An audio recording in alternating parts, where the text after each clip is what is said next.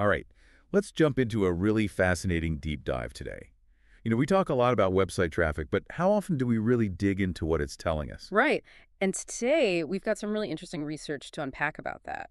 It's all about website traffic for university programs specifically. It is, and how universities can use the data to really understand the impact of their digital marketing.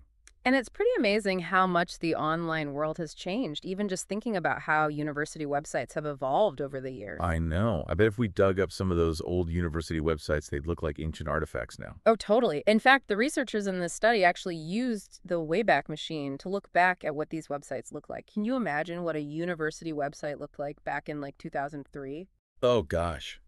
Probably a lot of, like, those really old web graphics Yeah. and maybe some questionable font choices. Yeah, totally. Websites back then were basically just like online brochures, static, one-way communication. Yeah. The internet was a totally different place. Yeah, But fast forward to now, and websites are like these whole interactive experiences. definitely. And that's had a huge impact on how institutions, universities included, invest in marketing. Makes sense. Marketing dollars tend to follow the eyeballs. Right. I mean, just look at the numbers.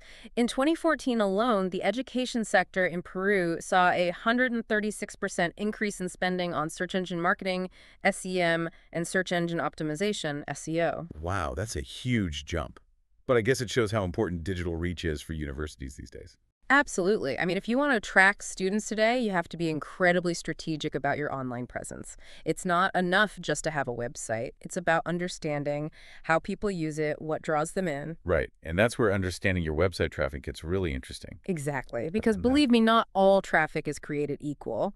There are some really interesting patterns we can see in user behavior just by looking at where their traffic is coming from.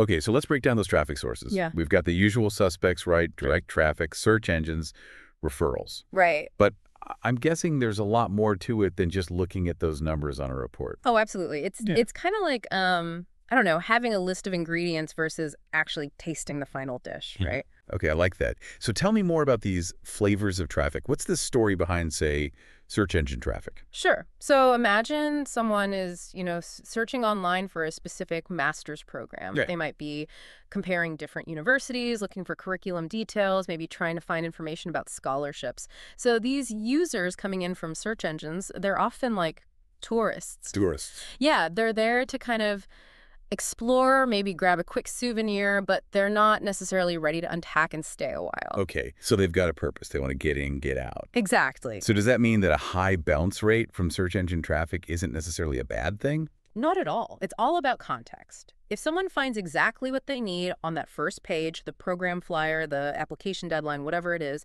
then that's a win, even if they don't spend hours browsing your site. That's a good point. I'll admit I've definitely been guilty of panicking over a high bounce rate without really thinking about the bigger picture. Yeah. So if those search engine visitors are the tourists who are the long-term residents of university website world, Those would be the people who come directly to your site. They type in your URL or maybe they click on a bookmark. These are your loyal fans. They already know who you are. They trust you. right? So it's all about brand awareness, building that reputation so that your university is the first thing students think of when they're considering their options.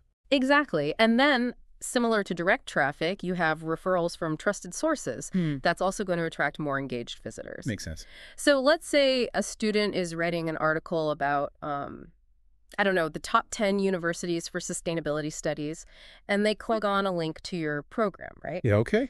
They're coming in with a certain level of trust and interest already. They're not just browsing randomly.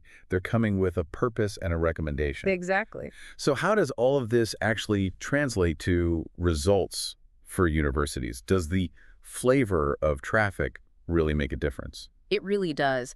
And the research you shared actually looks at this in the context of tourism websites, which, like universities, they really rely on attracting the right kind of visitor. Right, because everyone's checking out destinations online before they even think about booking a flight these days. Exactly, exactly. And what they found was that visitors who came directly to the tourism site or were referred from like a trusted blog or a review site, those visitors tended to be much more engaged. Interesting. They spent more time on the site, they viewed more pages, all signs of a deeper level of interest. Okay, so we've gone from basic traffic numbers to like really understanding user intent, engagement. It's fascinating. But how do we actually measure all of this? Like, there are so many metrics out there: unique visitors, bounce rate, time on site, pages per visit. Where do we even begin? Yeah, it's like having this whole dashboard of dials and gauges, but you don't even know which ones to look at first. Like, how do you cut through all the noise and figure out which metrics actually matter? Right. And that's where, like, the real deep dive comes in, because it's not just about looking at the numbers, it's about understanding what they represent. Okay, so break that down for me. Okay, so let's take unique visitors, for example. That tells you how many individuals are checking out your site, which is a good starting point for understanding reach. Right, so it's like almost like measuring the foot traffic into a physical building. Yeah, exactly. But then we also need to know, like, are people actually coming in and spending time in that building, or are they just, like, glancing in the window and moving on? Exactly. And that's where those other metrics like time on site and pages per visit come in. Okay, so those can tell us how engaging the content actually is. Exactly, yeah. If they're spending a significant amount of time on your site and clicking through multiple pages, that's a good sign they're finding the content valuable. It's like the difference between someone grabbing a takeaway menu and someone, like, settling in for a multi-course meal. Exactly. Exactly. So how does this all play out in the real world? I know the research that you shared actually dives into a specific case study. It looks at ESAN's master's program website. Right, yeah. And this is where it gets really interesting because they went beyond just looking at overall traffic numbers. They actually dug deep into how these metrics differed depending on the source of the traffic. Ooh, getting granular. Okay, so what did they find? So for ESAN, they found that when it came to repeat visitors, those who were already familiar with ESAN and maybe seriously considering the program, for that group, paid search and organic search, those were the top drivers of quality traffic. Interesting. So people were coming back to maybe do more in-depth research, compare programs, that kind of thing. Exactly. But when it came to attracting brand new visitors, people who had never interacted with ESAN before, direct traffic was king. That's really interesting. It really highlights how important brand awareness is, especially in a competitive landscape like higher education. Absolutely. If a potential student has already heard of ESAN, maybe through a recommendation or a news article, they're more likely to just go straight to the source. Type in the URL or search ESAN Master's Programs. They're not clicking through ads. They're not sifting through pages of search results. They've got a destination in mind. This is gold dust for universities.